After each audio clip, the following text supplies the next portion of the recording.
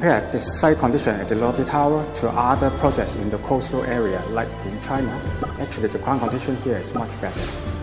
Lotte World Tower was constructed by excavating down to 38 meters underground and driving 108 piles that are 1 meter in diameter and 30 meter in length onto the bedrock for the further reinforcement of the structure. Then there is a solid mat laid on top, followed by the process with 72 meter in length and width and 6.5 meters in thickness.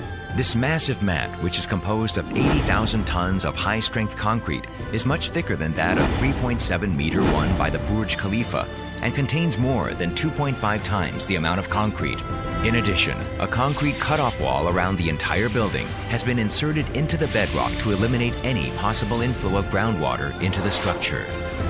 The construction site of Lotte World Tower is based on masses of bedrock consisted of banded gneiss, which forms all the structural foundation of the building that also leads to no chance of sinkhole formation. Designed to withstand wind speeds of up to 80 meters per second and seismic intensity of up to 9, making the tower far sturdier than Burj Khalifa.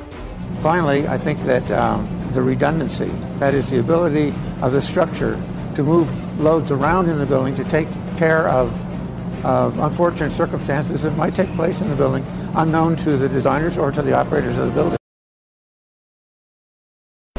The core wall and 8 mega columns support the building's vertical gravity, while the outrigger and belt truss, located at 3 different points every 40 levels, withstand lateral pressure.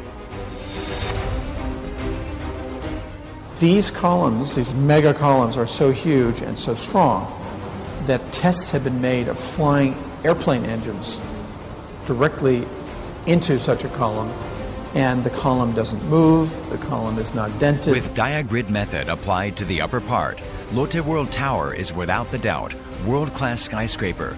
The method strengthens traction and endurance to hurricanes or earthquakes without additional column or supporting fixture, yet enhances overall exterior more appreciating with its diamond pattern.